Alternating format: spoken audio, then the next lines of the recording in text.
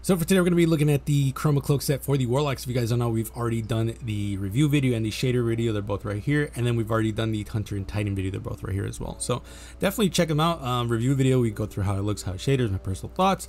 And the shader video, we go through just all the shaders that I currently own. Specifically my favorited shaders, because if I go through all of my shaders, it's a lot. It's a lot. So for the Hunter and Titan videos, we basically do what we're going to do in this video, where we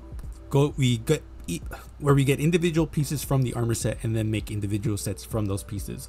So yeah, a lot of fun. Definitely stretches my fashion muscles, I guess you would say, because these sets were rough. I'm gonna be honest with y'all. For the Hunters and Titans, I really had to work for those. For the Warlocks, not so much, because I had a lot of inspiration for that. Like, I had a lot of fun, not gonna lie. Like, the amount of fun I had with the Warlocks is insane. So Warlocks, you guys had it well, and you guys are literally the reason why I ended up making these sets, because I had so much fun with yours and I was like, I could do it for the Hunter and Titan for sure, which I did do it. It's just, it was not fun. It was not fun at all. It was really hard. So if you guys like the video, like, comment, subscribe, it really does help, because a huge portion of people are actually not subscribed. So if you do me a favor, like, comment, sub, hit the bell notification, because that also does help quite a bit. But other than that, let's get into it. So first and foremost, we're going to talk about the fact that we're using sun bracers, specifically the Acozer Draconum ornament. And this one is wild, because I originally like saw this ornament, I said this ornament's never gonna look good, and I kind of ate my words on that, because I think it looks amazing with this set, specifically because Burgundian Knight looks really good with this, and because okay, so let me explain it. Obviously we're using the Chromacloak hood, the anthemic invocation tabard with the Flayer's Dominion boots, and then the Elect of the Empty Bond. So I like a lot of these combinations. Specifically, the Burgundian Knight combines all of these into a really good purple, which is good because Elect of the Empty Bond does not change colors, which is the color that I was going for, which Burgundian Knight, the glow specifically, goes for. So the reason the Acozer Draconum is really good is because it has a blue steel that doesn't change color. Surprisingly enough, the Chromacloak set also has a blue steel that does not change color, so it goes really well with that. And overall, I like the language of this armor set. Specifically, like, the chest piece has a lot of pointy bits to it. The helmet has a lot of pointy bits that are pointing almost down, which kind of makes it even in my head. And then the boots and the chest piece, specifically the cloth of the chest piece, looks really good with the boots. So overall, like, this is probably one of the coolest sets that I've made for the Warlocks, and I'm really happy about it. Let me know what you guys think.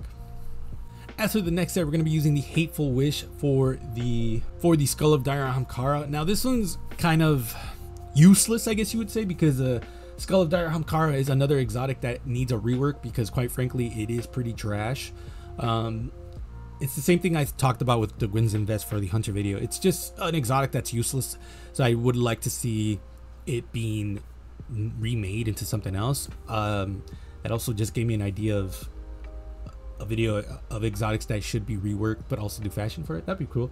Either way, for the arms, Chromacloak gloves is what we're using with the Chromacloak bond. So yeah, the weakest point for this one would be the Chromacloak gloves. I think they're just a little too bulky for my taste.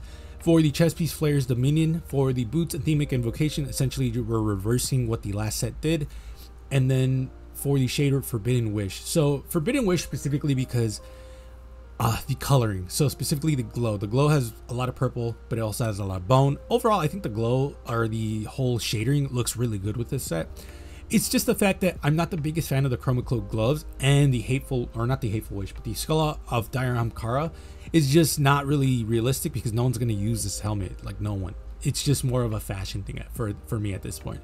Either way though, I like it. It just, again, like I said, if I wanted to make it like realistic to like what I would use, I would probably switch out the Chromacloak gloves and then just put a legendary helmet on it, and then switch out the arms for literally anything at this point. I think the Ahamkara arms that give you an extra melee would have been good.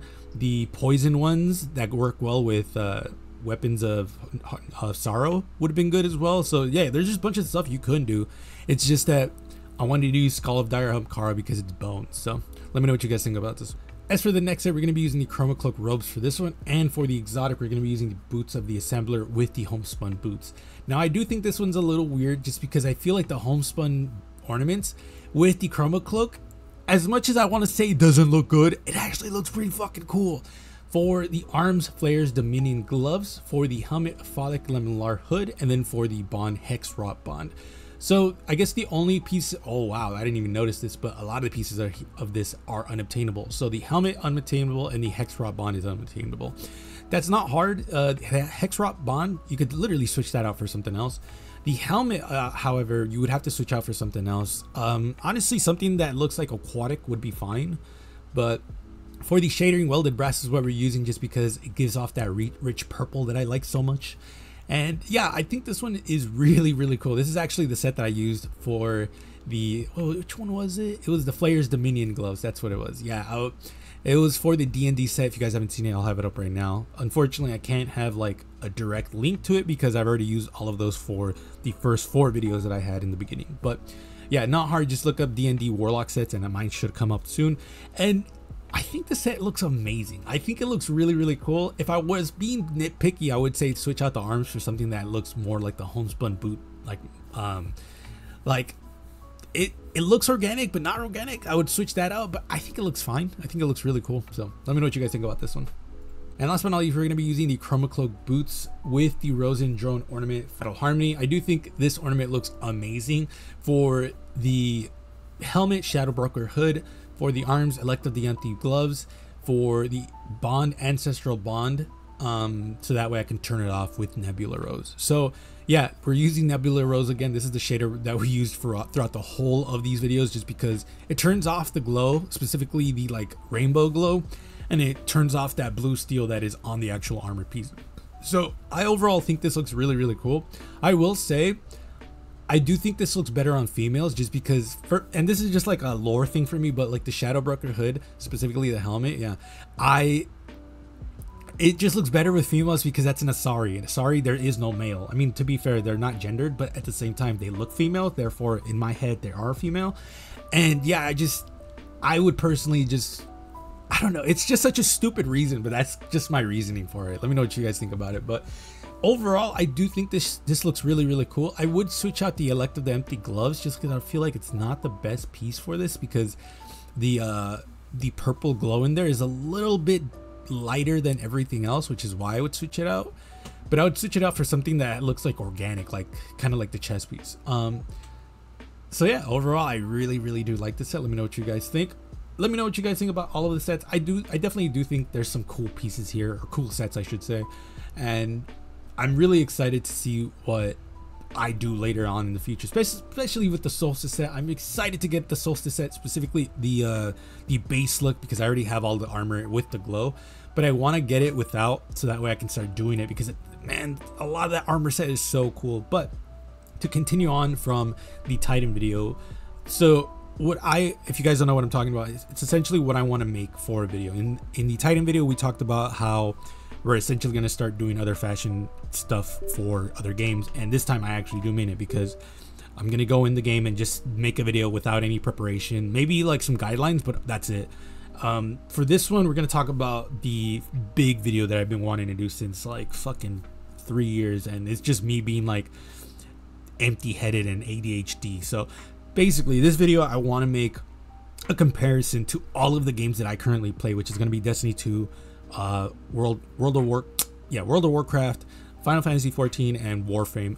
And I want to specifically compare the fashion, and we're gonna go through like the new player experience, some of the negatives or positives that the fashion has, and basically just make that into a fat video. And then maybe later cut it into like individual pieces, if that, for people who want to see individuals. So that's pretty much it. Let me know what you guys think. I am working on a bunch of content. I explained this in the Titan and Hunter videos, so if you guys want to see what I'm working on, check those videos out. But yeah, don't think I'm not doing content. It's just I kind of burnt myself out from Destiny 2, specifically like all of the negative stuff that has been coming out from Bungie just really kind of burned me out, which made me want to play other stuff. Specifically, like, I can actually show you guys real quick. So we're gonna play that on my second channel, hopefully, if my second channel starts to actually be a thing. But yeah, I've been playing Abiotic Factor. I just got a bunch of games, but these are not what I was doing. Tekken 8, which is I want to start covering on my second channel for sure, because I haven't played the story mode because I want to do it for the main channel.